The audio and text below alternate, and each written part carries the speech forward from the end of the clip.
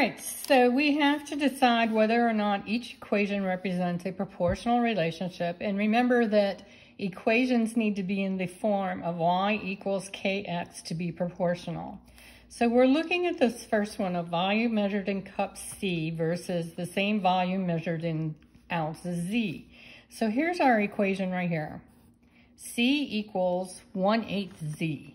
Well, looking at that, that is in the form of y equals k. K is 1/8 Z, so this is proportional. Area of a square A versus the side lengths of the square S. A equals S squared. Well, that kind of looks like it, but we have this square right here, and that would make it not proportional.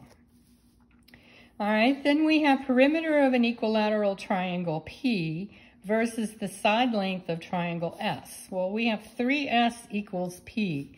Can I not write that as P equals 3S?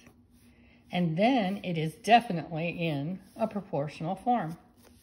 And the last one, we have the length versus the width of a rectangle whose area is 60 square units. So we have the length equals 60 divided by the width.